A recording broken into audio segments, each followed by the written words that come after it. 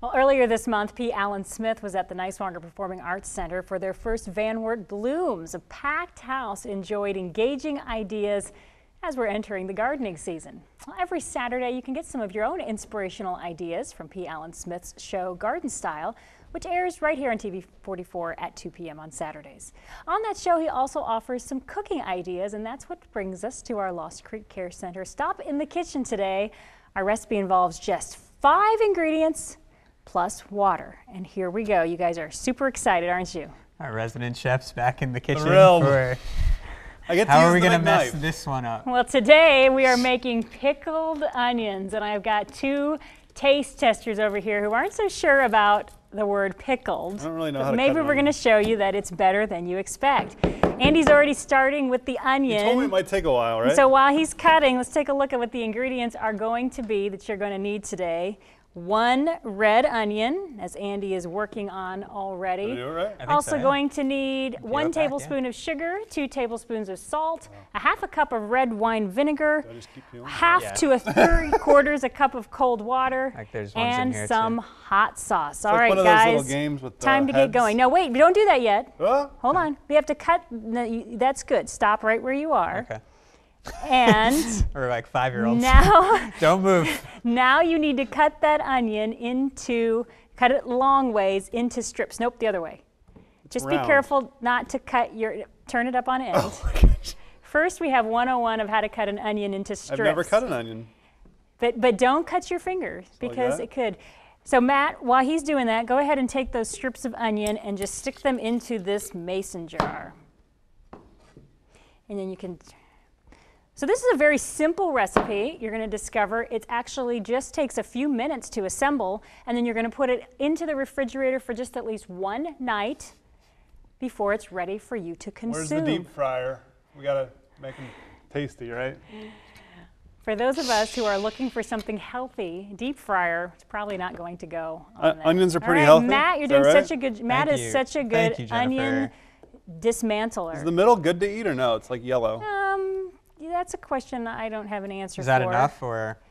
Well, You can never have too many pickled onions, that'll right? be it. So that's the first step. Cut the onion into strips. That was easy. And put it in the jar. All right, very next step is to add in the salt and the sugar. So we're actually using Himalayan salt today. That's why it's pink. Himalayan. So we need 2 tablespoons of the salt, and P. Allen Smith requests like 1 kosher. tablespoon? Yeah, we're working off of not so accurate measures today, but you know, that's how. We're normally very precise around here. Yes. So 2 of those. tablespoons of the salt. All right. Next we need 1 tablespoon of sugar. Can do that. What do you think, Andy? They smell okay by themselves, but I don't like texture of an onion. Just 1 of the sugar? Just 1 of the sugar. Sorry, I'm distracted. Okay, so we're done with all the dry ingredients. See how quick and simple this is? See, guys, this is great so far. Yeah, so far. is great. It's going So far, great. this is great. Never had to Okay, eat it. Yeah. next we have the red wine vinegar. We got half a cup of red wine vinegar. Go ahead and pour That's that in. homemade, right? That is. We are using homemade red wine vinegar. That's not a requirement. That just happens to be what we have.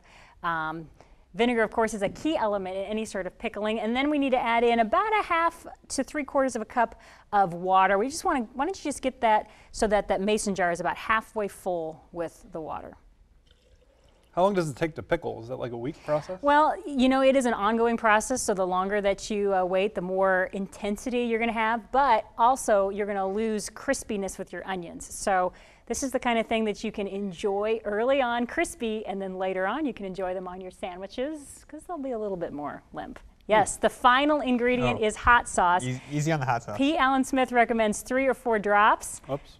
5 or 6 will do. Kelly, our traffic manager, did this and actually What'd she used say? hot sauce, and she used more, and it turned out really well for her. And so we got to trust Kelly. All right. I'm Andy, not you can going add to eat some it. more. I'm going to have Okay, like a little bite, so I final don't thing, wanna just ruin put the lid on it. Shake it. You can shake it a little bit. The Yep. hot sauce is sitting on that top onion. You can shake it, Andy. Thank you. So look, you get to use the big knife. You get to get to use shake hot it. sauce and sugar and salt. Very simple. It's going to be perfect, right, guys? All on board with the ingredients. Now we're just nervous to try it. Okay, so that's the one that we made today. This is the one that we made yesterday. Take a look at what has happened since it just sat for 1 night Look at how beautiful that color is. Look, Andy. Just prepare yourself. That's a precursor to let you know how incredibly tasty it's going to be. So I got some forks over there. Can I use the knife? Pickled onions. I better not. Pickled onions. Here we go. Oh, man. All right. Try it, Matt. Come on, Andy. You can do it. Ugh. Hey, I am impressed with you because you ate the whole onion. So I don't have to. You know what? You know, I've been on here a lot saying that I'm not sure if I'm going to like something. Ah. And I actually really think this is good, Andy. No, it's not. Yeah, no, I promise. I told you I like onions, though. I don't like onions. It has a very strong aroma, which might turn some off. But honestly, That is not bad. It's pretty good. Well, you heard that straight from both of them directly. I'll be honest, we walked into this segment today and both guys are like, I'm just not sure about this. Okay. The vinegar is, it's almost like a Permane Brothers coleslaw. Yeah, it's strong. Which is strange. Yeah. All right, there But you we got approve. it. Pickled onions from P. Alan Smith's recipe, slightly rearranged from our traffic manager, Kelly Getz. We thank you so much for providing that. And don't forget, you can rewatch this food segment by going to faithandfriends.wtlw.com. You can also get the recipe there, as well as checking out all of the other health segments and recipe segments that we've had in the entire history of TV44's Faith and Friends. All right, that wraps it up for this food segment from Lost Creek Care Center. Back to you, Mark. Well, thank you, Jennifer. We've been telling you about this next event for a few weeks now. Dr. Trudy Pieper is coming to Gifts of Joy in Lima on April the 30th. Copies of her book about cancer prevention will also be available. Maybe you're wondering what this book is all about. Well, Trudy takes a moment to explain prevention is the cure for cancer in 5 easy steps. If you understand why you get cancer or how it happens, it makes it easier to prevent.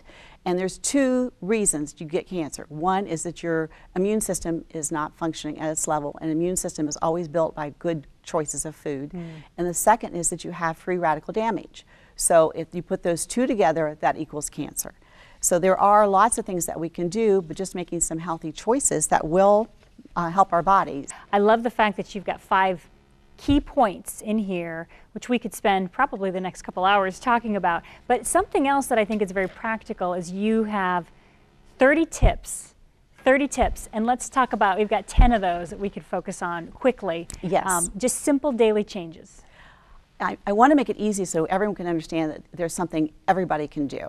And in the book, there are actually 30 tips, 1 for every day. So if you do one of these every day of your life, you are going to help prevent cancer. And they're all easy things. The first one is 10 almonds. Eat 10 almonds every day.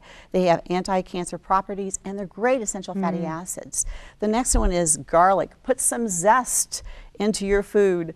Research shows that it will prevent cancers of the digestive system. And here's my favorite, green tea. 3 glasses of green tea every day inhibits cancer cell growth because of the antioxidants that are in them. Smile until your face hurts.